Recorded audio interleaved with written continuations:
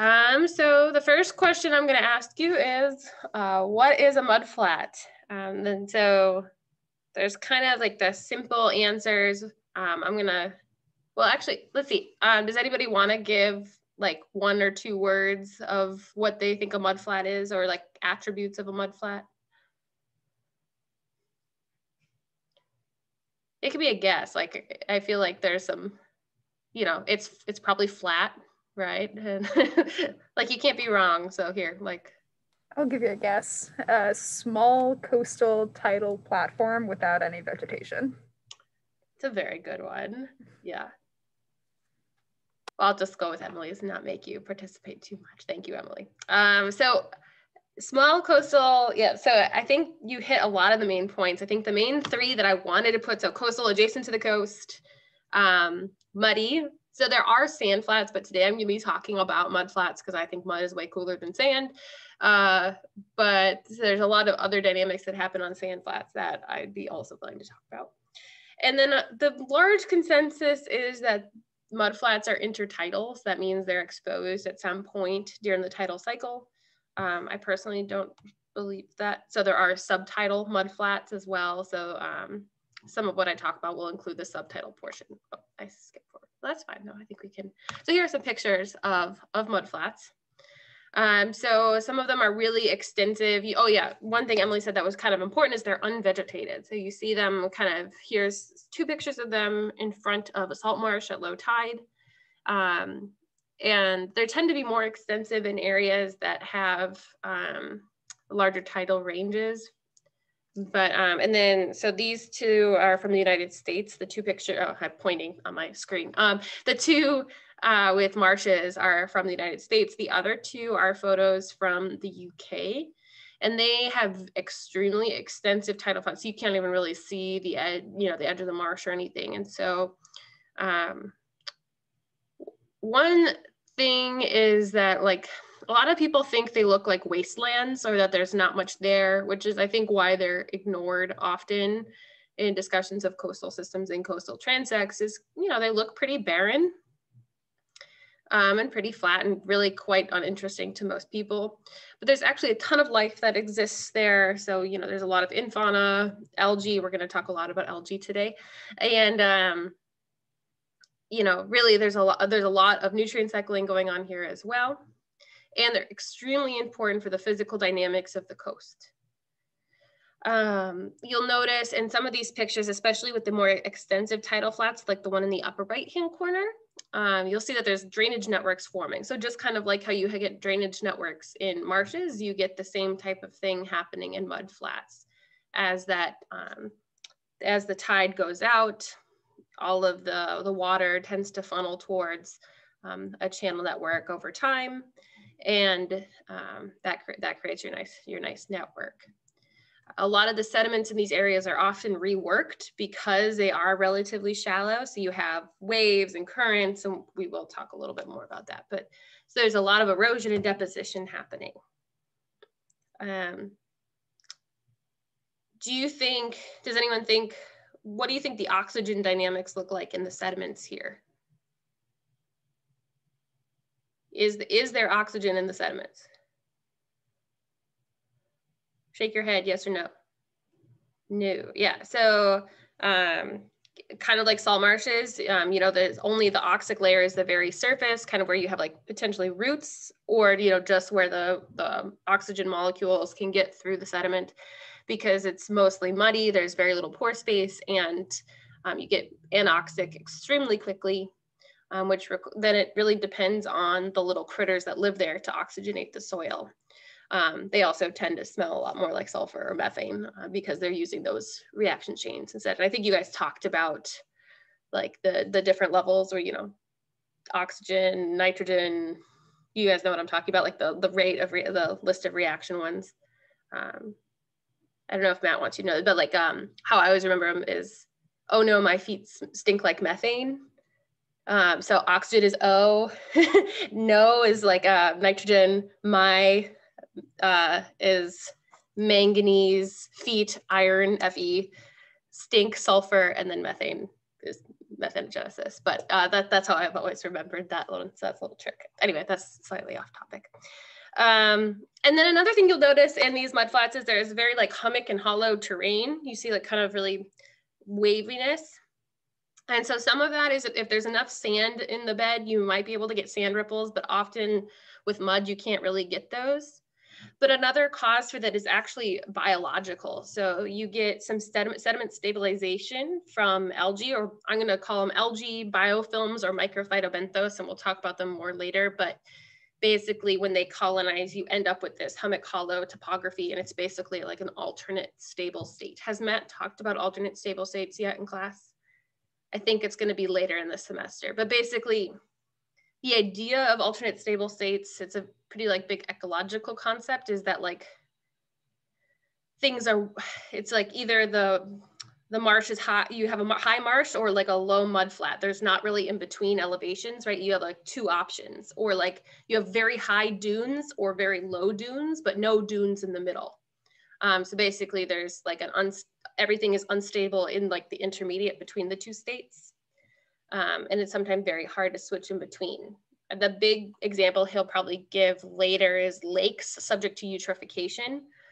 They're not algae dominated, all the fish are happy, and then all of a sudden it switches to a very algae covered lake. And it's very hard for it to switch back to like the original state. But anyway, so the hollow and hummock terrain on mudflats is a similar concept of once it gets colonized by algae, that area becomes very stable. So then when the drainage network wants to form, it can't erode into the place where the algae is. So then the drainage network kind of moves over into a place that doesn't have algae. And so then it starts carving out an area. So then the algae don't live there. So then it carves out more, and you can kind of see how that creates a feedback where you get a drainage network and you get that up and down topography. And then mudflats are made of mud. We talked about it. Have you guys talked about cohesive sediments or non-cohesive sediments? No, okay. So mud is really sticky. I'm sure you guys have all been, you've seen mud in your life. But basically mud behaves as a cohesive sediment, and the ionic charges between the particles allow it to stick together and make erosion more difficult, as opposed to sand. And so I think you guys have, oh, I skipped a slide. Anyway, I'll come back to that. Well, I'll actually just skip to that. Have you guys seen this diagram in class? I thought he had talked about it. So on the x-axis, you have your grain sizes, and on your y-axis, you have velocity of some sort. This is the Hillstrom diagram.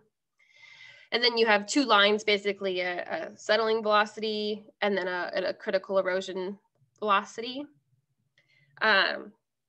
So kind of looking at where mudflats fall, take a second to think about, so let's say where would you put mudflats on the x-axis?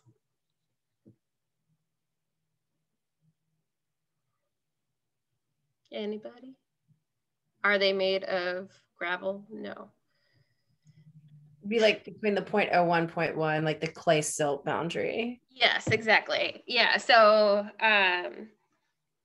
yeah, depending on your mudflat, you may have more clay or silt components. I don't know what the Chesapeake Bay is like. I know in Louisiana it tends to be more silt based, so that's kind of what I'm going from. So you're in that silt component, meaning that, so here is kind of, I have it kind of right between silt and clay. So if you put mudflats on there, basically you'd see that it's hard for sediments to deposit, right? Like that line doesn't run through the blue area at all on the curve, because the particles are so small that they stay in suspension with basically any amount of energy, right? Some people might consider that like wash load. And then, as you get up to, there's that big yellow so that the particles are easily transported once they're in the water column. However, you can see that the critical threshold of erosion is higher than that of sand. And that's because of that cohesive force. Does that make sense to everyone? This is my favorite diagram of like all time. So, but so you might say, well, then how are particles even deposited on a mud flat? Like if they're not able to be deposited based on that line I drew, like shouldn't we not have mud flats? One of the major processes that occurs is flocculation. So basically the little mud particles in the water bump against each other and they have their ionic charges and they can flock together. And that's actually aided by organic matter that's in the water column as well. And so they form little flocks, which makes the particles bigger. And depending how they're packaged, it can increase the settling velocity and allow them to deposit. So that is one way that you can get mudflats depositing, even if the grain size is too small. That makes sense? Please stop me if it doesn't make sense. I know, Amy, you're more on like the biological side, and there is a biology section of this. I actually didn't realize how much I like physics until I was putting this together. So yeah, so just let me know if I need to repeat something, please. So we're good with the Hillstrom diagram because we're going to come back to it later when we start talking about the biological component. Okay, cool.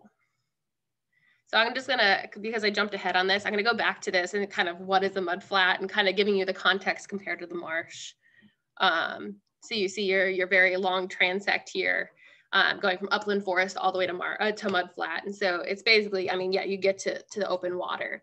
And a lot of people might even consider it open water or not even part of the coastal system.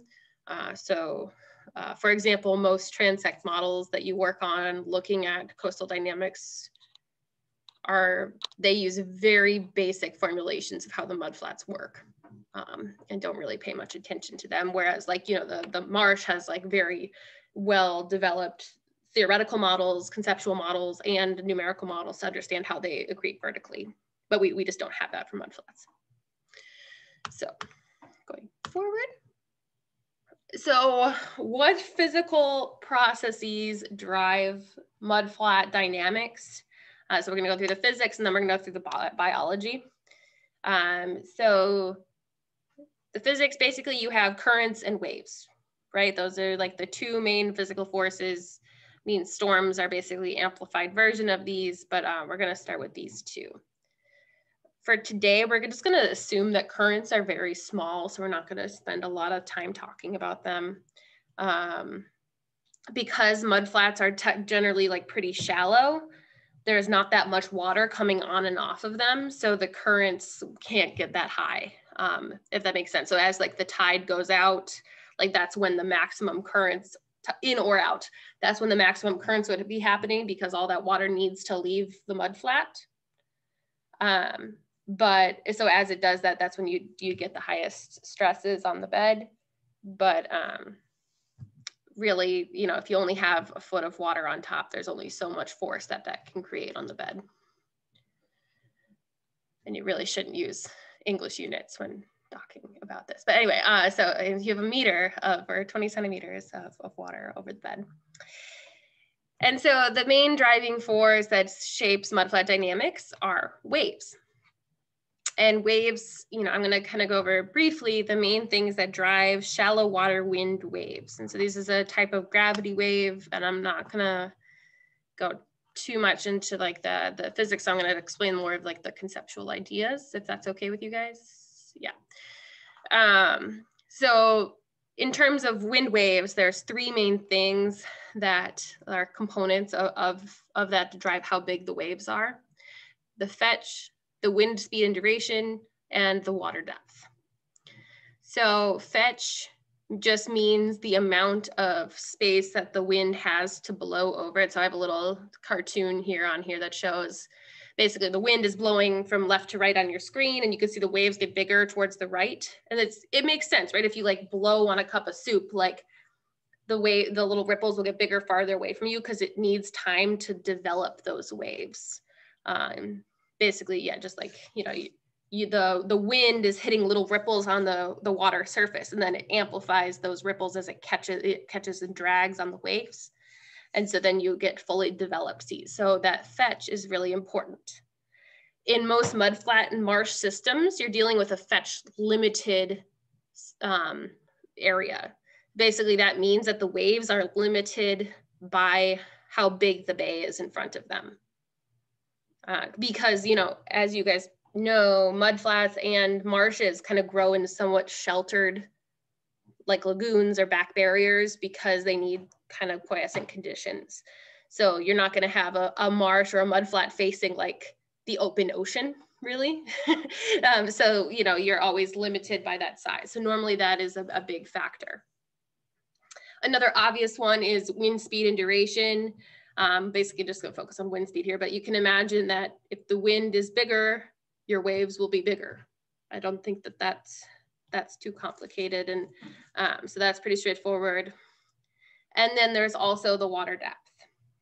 And the water depth basically affects how the wave propagates.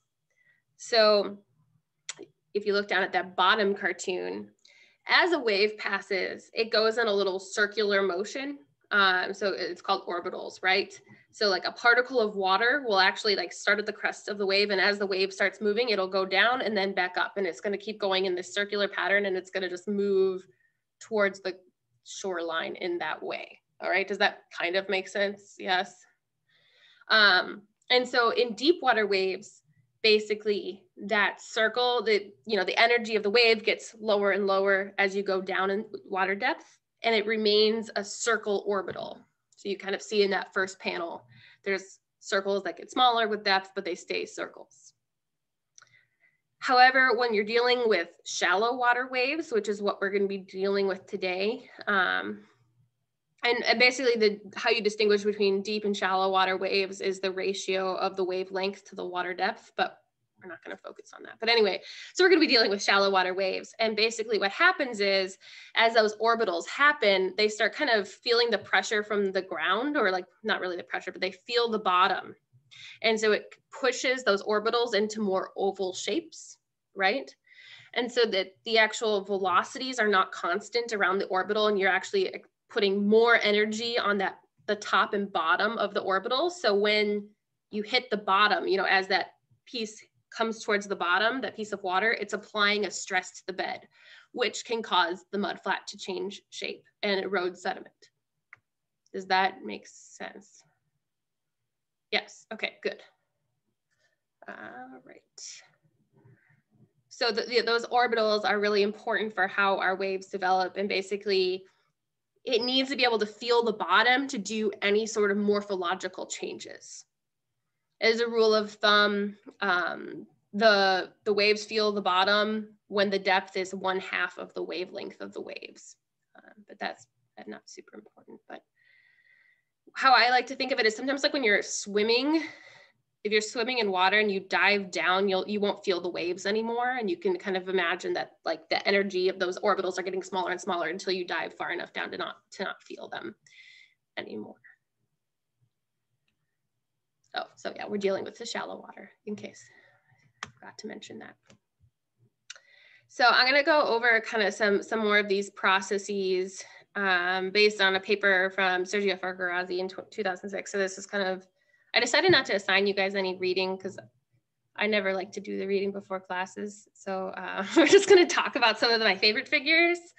So this is basically, Sergio developed a model that would do mudflat dynamics, and basically showing how mudflat elevation can depend on the depth of the water and the fetch. All right. So for example, so I'm going to start with the left panel, panel A. So your x-axis is water depth. So this is all below water. All right. And the y-axis is shear stress. And then you see that curve, right? And that's the shear stress on the bed from the waves and currents. He did include currents in the model. And so you can see below that curve, so then you have the horizontal dashed line, which is tau critical. You see the tau critical dashed line. That means that's the critical shear stress for erosion. Have you guys used that term before, tau? No, okay. That tau symbol is used a lot of places. So sorry if I slip into use this, but that's the critical shear stress for erosion. So basically that means you need that big of currents or waves to be able to erode anything on the bed, okay? And then the horizontal line, that's deposition. This is basically from the Hillstrom diagram that at that stress level, things can start to deposit. And the big takeaway here was that when you solve these equations, you can get a stable equilibrium of how deep mud flats should be. So this is kind of getting to that same alternate stable state thing, but I'll kind of walk you through this. So you see this black point on the bottom that's at like 1.75 meters of depth. Do you guys see the black circle? Okay, so that's basically saying that mud flats are stable at that depth. And what I mean by that is if you have, let's say you deepen your mud flats a little bit. So now they're 2 meters in depth. They're deeper, so they don't feel the waves as much because you're in deeper water. So not as much erosion happens and more deposition happens. So then as more deposition happens, it becomes shallower and comes back to that black point, right? Does that make sense? So it's stable. So there's going to be feedback. So anything to the right of that black point, the waves won't be strong enough to erode the bed. You'll get deposition and you'll end up with a depth of 1.75 meters. You with me so far? On the other hand, so if you were at like 1 meter depth, for example, the waves are so strong, you can see that's where the peak is in shear stress. That's in the peak in that curve. Basically, at that point, there's so much shear stress, you're able to erode a ton, and it's going to erode and erode and erode until the waves aren't feeling the bottom as much, and you're going to get to a depth of 1.75 meters. So that's why it's considered a stable equilibrium. Now, if you go to like, for example, so you'll see there's an open circle at 0.5 meters. Yes, you see that? So there's a second numerical solution to this, so basically the waves get, bigger with depth, but when they're very shallow, it's easy to erode the bottom. And so basically that point is mathematically possible to get an equilibrium, but it will actually just keep depositing until you see it go kind of, there's the arrow pointing left till you get to depth of 0. And so basically it's saying it'll keep going until it becomes subaerial or basically a marsh. So basically what this ended up in follow-up papers from Sergio is that you basically either get a mud flat of a certain depth or you get a marsh. And those are your 2 stable states, and everything exists at those 2 depths, like marsh and mud flat. And for a given site, the actual depth may vary because this is based on like a certain wind parameters, certain wave periods and stuff like that. But basically, if you look in any system, there's like 1 depth of mud flats and 1 height of marsh, give or take. I know you guys have probably talked a lot about marsh elevation. There are variations, but like as a whole, marshes are relatively flat as are mud flats.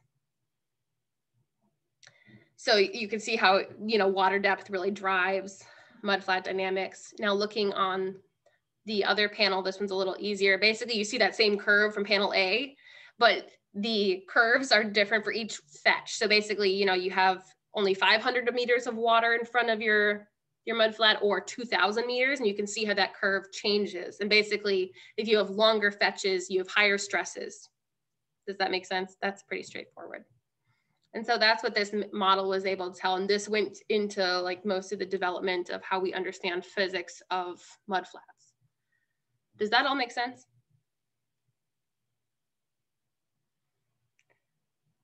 Cool. I think the big takeaway is that mud flats are at a stable equilibrium based on the stresses from waves and currents. If you wanted to have a soundbite take-home message.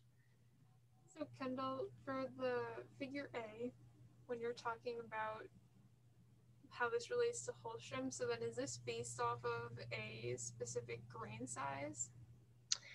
Yes. So yeah, he used, I think, a silt-sized particle. I think he used silt-sized particles. So yeah, this is very simplified. So like for a given field site, you would certainly have to take into account what the grain size was. And also, as you guys are aware, like a natural system normally doesn't have just 1 grain size. And so, this is like the theoretical solutions.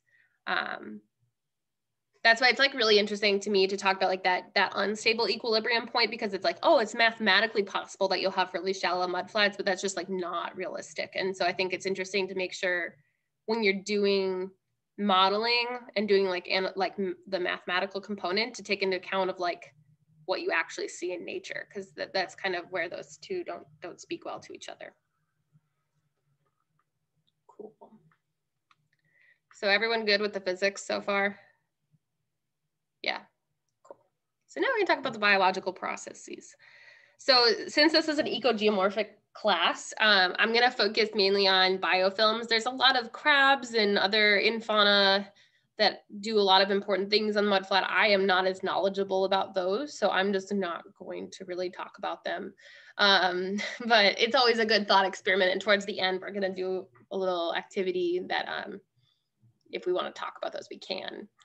But basically, these little guys are called microphytobenthos or biofilms, pond scum, etc. And they are my favorite biological thing in the world. And on the field trip, I definitely pointed some out when I went with you guys to the lighthouse field trip, because I just think they're really awesome. I'm going to show you field pictures in a second, but basically the majority of the ones we'll be talking about, the ones that form on mud, are made of diatoms, which are this is a cell of a diatom. This is a pennate diatom that lives on the bed. And there can be many different types of diatoms, and the biofilm itself is a collection of different diatoms and their secretions. And the secretions make them really sticky, and so they strengthen the sediment. So that's what kind of causes the ecogeomorphic reaction. So they actually can change the strength of the sediment. So, we talked about the Hillstrom curve before. Well, this would basically make it harder to erode, and we'll kind of come back to that. But they are the main autochthonous carbon that occurs on mudflats. So Emily mentioned earlier that mudflats are unvegetated, but they do have some photosynthesizers on them, which is cool.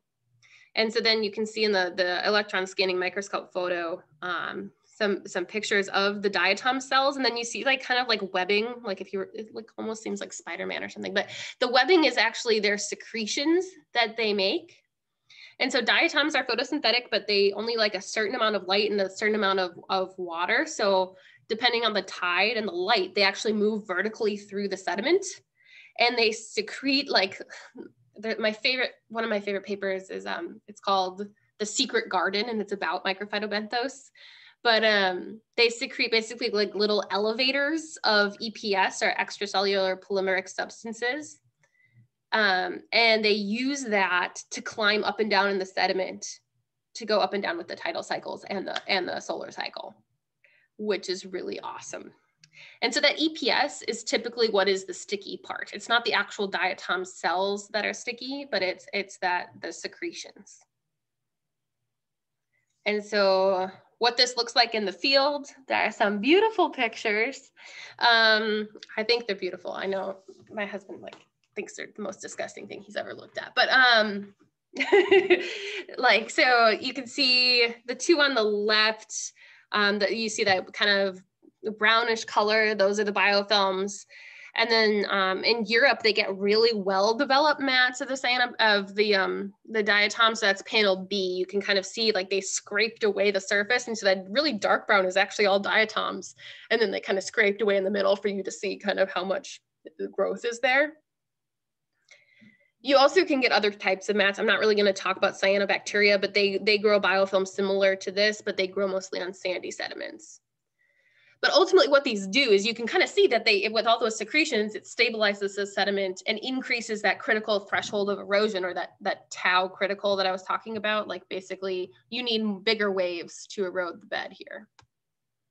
I spent like years of my life growing biofilms in the lab.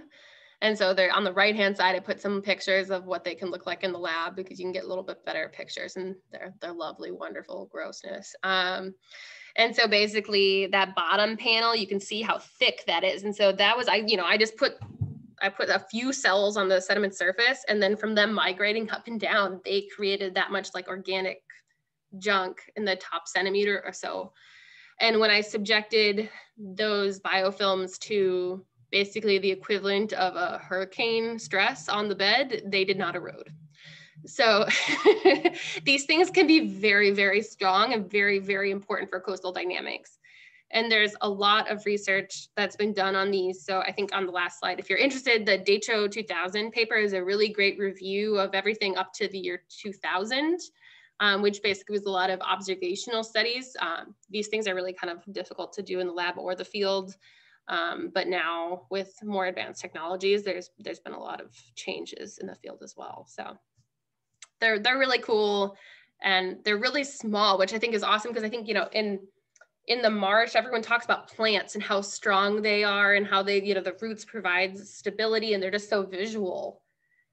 Most people would ignore these guys on the mudflat if you were out there, and you wouldn't think they were very important, but they play a very similar role as the plants do in salt marshes. You actually do see biofilms in salt marshes underneath the plants, so they provide some stability. And also, if you have a dieback area within a marsh, often these biofilms will go there before plants grow, and provide initial stabilization before you get the vascular plants. So, so they are also very important for coastal restoration things. We good with that so far? A friend of mine made this figure, and it's really good, but it's like really busy, so I wanted to include it. But it's a lot, but it's a kind of good summary of everything that biofilms do. So they can change the critical shear stress. We've talked a little bit about that. Basically, it makes the sediment stronger. They can change the erodibility parameter. So basically the rate of erosion of the mud beneath that layer. That's normally a big modeling parameter. So a lot of current work is trying to get biofilms into models. They can change the settling velocity. I think I said before, you know, we talked about those flocks coming together to allow deposition on the mudflats. Well, all that organic matter that's around in the water column from biofilms can increase the settling velocity. They could also change the bed friction, which changes erosion rates as well. So you can imagine, you know, when you have a sandy bed, as the water flows over the sand, there's like a lot of little bumps, right? So there's more friction. But if you have a very smooth biofilm, you may not have as much friction. So it can change the physical dynamics at the boundary. So this, big summary diagram basically showing, so starting kind of, we're gonna focus on that biosediment system box in the middle. So if you have, you know, initial colonization of biofilm, you know, at first when they're starting to grow, you don't really have as much stabilization, but once they've grown enough, their EPS has been incorporated in the sediment, that sticky stuff, and it coats the surface layer of the sediment and makes it really hard to erode. And then over time, that EPS kind of seeps down in the sediment as they migrate vertically more and more and more, creating more and more cohesion, and it's stabilizing further and further down. So basically, they're really awesome, even though they're really tiny. Any questions on this? I get really excited about biofilms. I probably started talking faster. So if you have questions, please stop me. But it's just, I think they're really cool. And they're found, I was just gonna say, do they ever stop growing? Like, when do they run out of room? Yeah, so they do have kind of the carrying capacity of the surface of the mudflat, but normally they don't reach that because they also are a good basal food source for our food webs.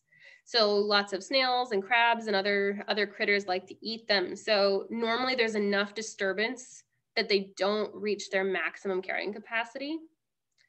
The other thing is eventually the EPS will decompose. So, you know, depending on if there's oxygen to do the reaction, or, you know, all the different conditions to be able to get the decomposition. So, but normally you don't get it so packed with EPS that it's at like a maximum, because the grazing of the decomp is happening.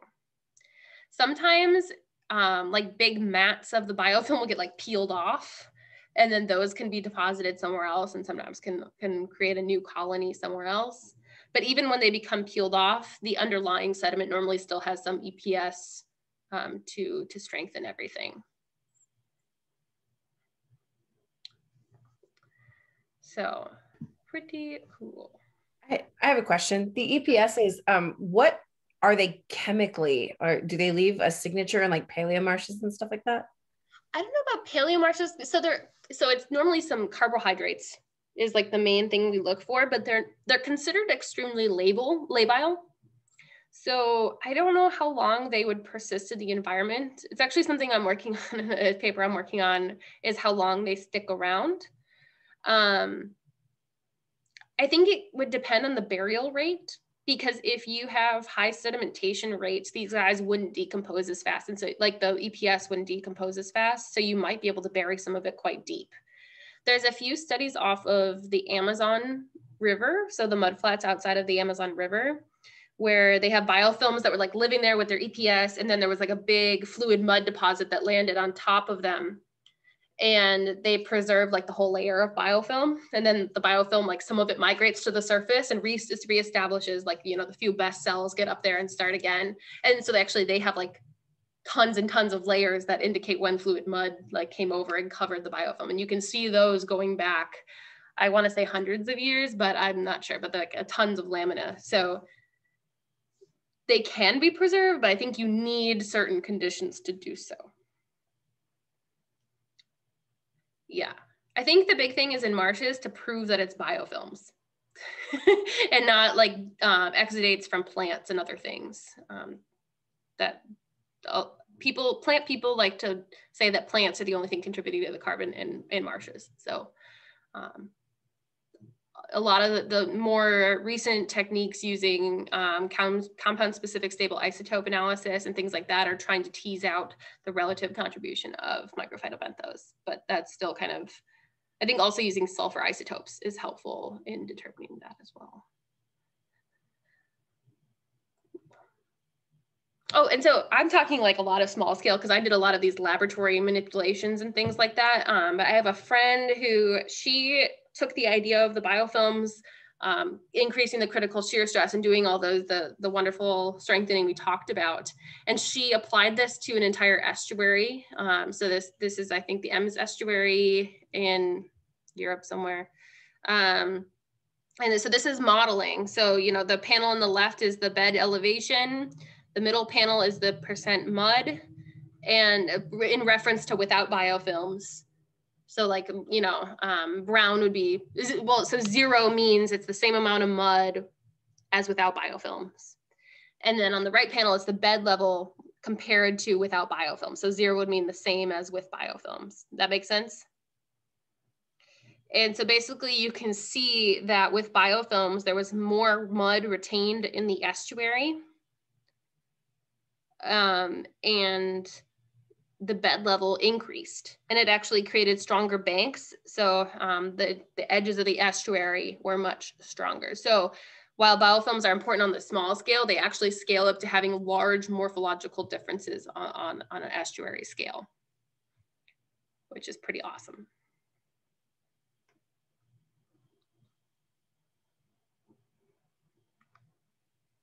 So here's back to our Hillstrom diagram. So yeah, so basically the idea is if you were gonna kind of rethink about this in terms of a mudflat with microphytobenthos, you can imagine that the critical shear stress would basically be increased everywhere, right?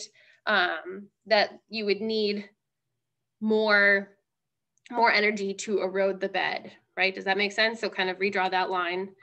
And I drew it this way, but I'm not actually sure that it goes that way. I just kind of drew it up that that you would need that. Like, I think it makes sense that things could deposit at higher stresses because you get higher settling velocities from some of the packaging of flocks.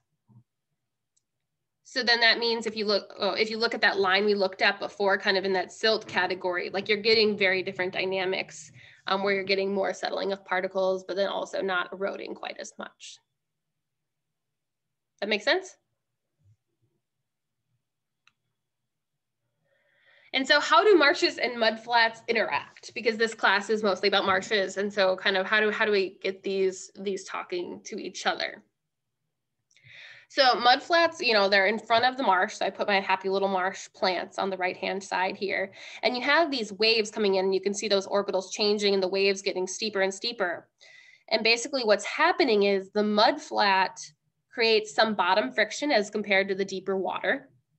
And it causes the waves to partially break and also loses some energy. Some of that energy actually goes into the mud. You can kind of imagine, like, you know, if you put in your sink, you have like a sponge on one end and you make little waves, like the sponge will kind of absorb some of that energy. The mud works the same way. And so basically it reduces the wave height at the marsh edge, which reduces erosion, and it reduces like the overall energy of the system.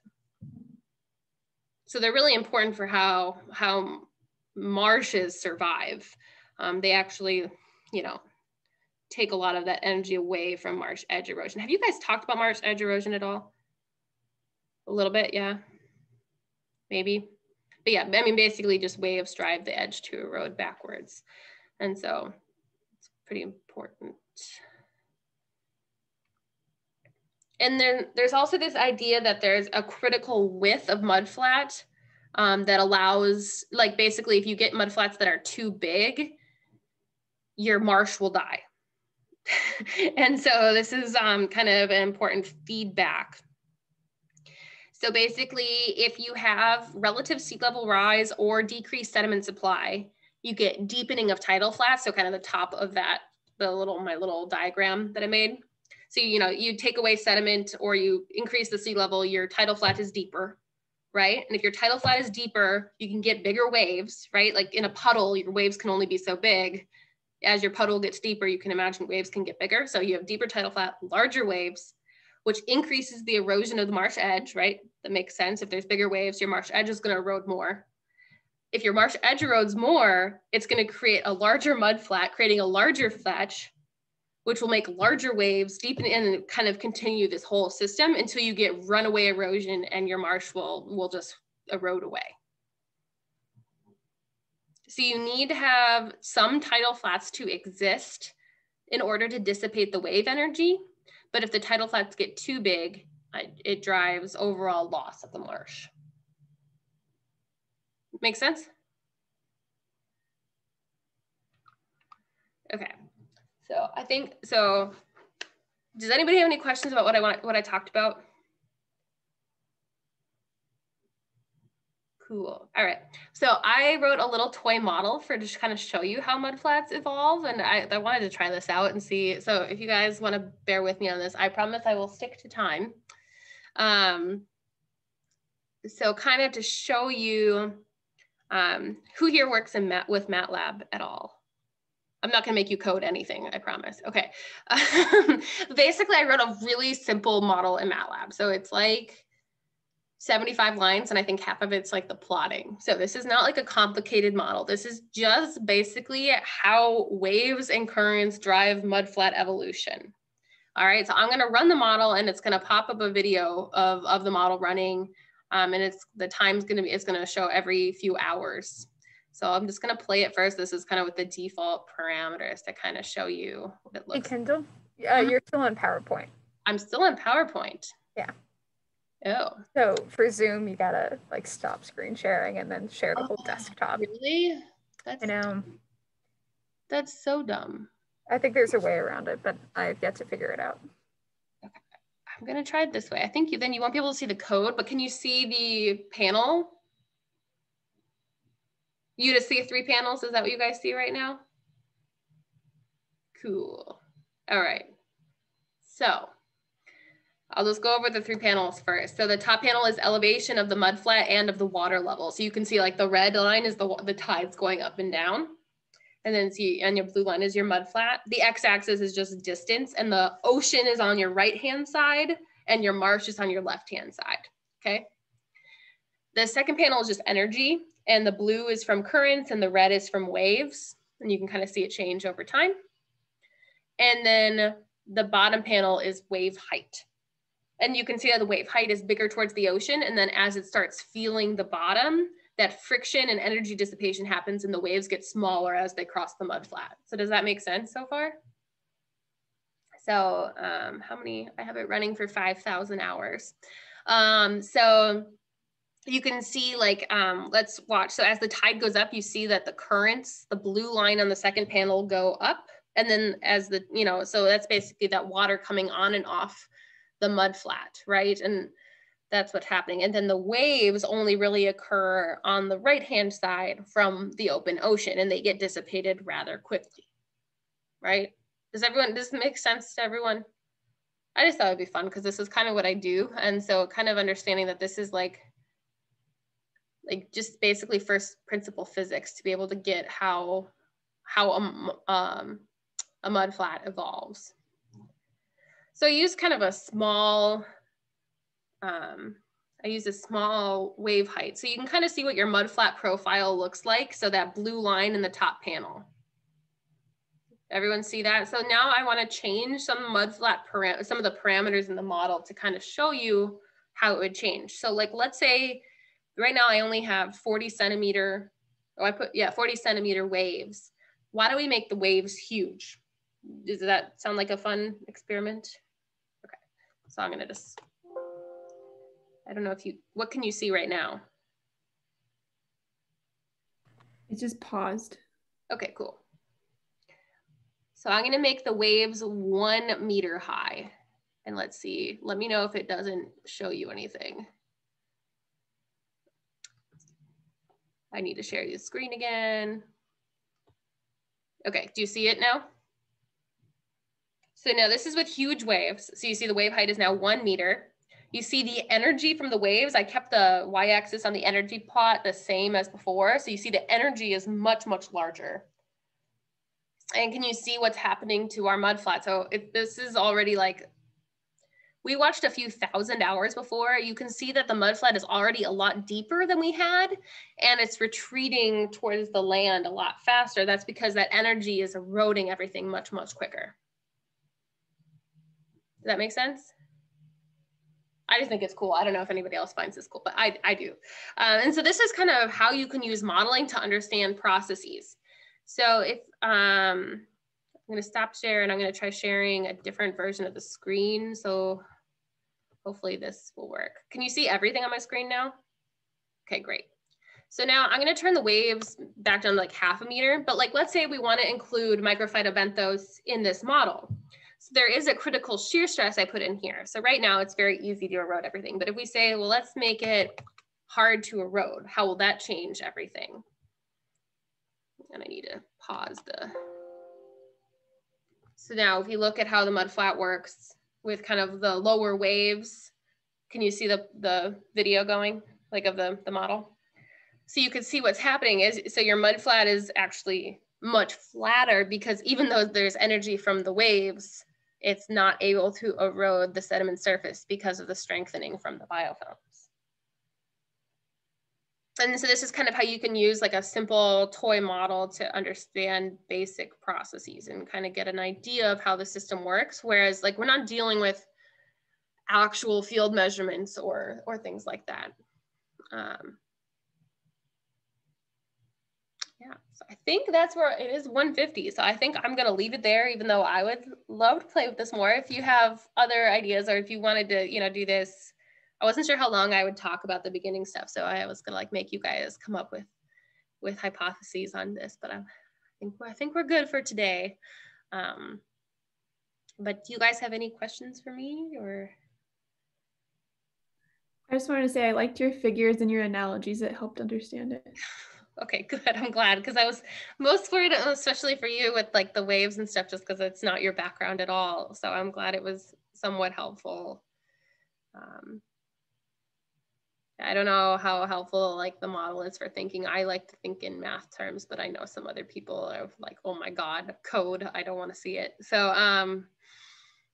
yeah, but well, thank you for listening along. And if you have any questions or thoughts or whatever, I'd love to hear it. And it's been nice talking with you all.